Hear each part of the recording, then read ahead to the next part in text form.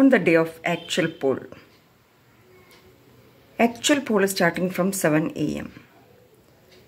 First, PRO will inform about the commencement of the poll to sector officer before 7 a.m.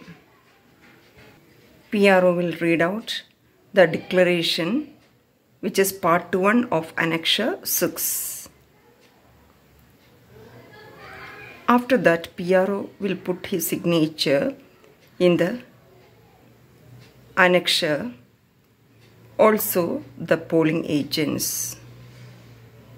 PRO will exhibit the marked voter list to the polling agents.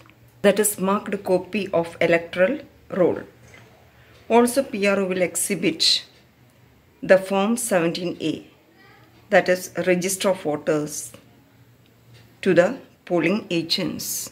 PRO will instruct the official administrating the queues to permit 3 separate lines, one for male voters, second for female voters, and third for PWD or senior citizens or women bearing babies or pregnant women.